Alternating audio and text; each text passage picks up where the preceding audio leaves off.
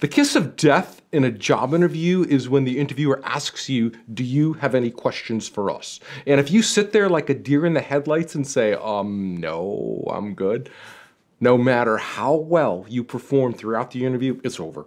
And you won't get the job. You see, by not having any questions about the job or the company, you're showing them that you're not very interested in working there and you're not interested in that role. But in reality, I mean, you probably are. Why else would you be there? But you're just in such a nervous state, and that's kind of holding you back. But the interviewer doesn't know this, so to avoid the kiss of death on your next job interview, the next time they ask, do you have any questions for us? Try asking them and say, hey, if we were to come to an arrangement where you offered me the position, how do you see me fitting in around here? And what could I expect over the next 6 months?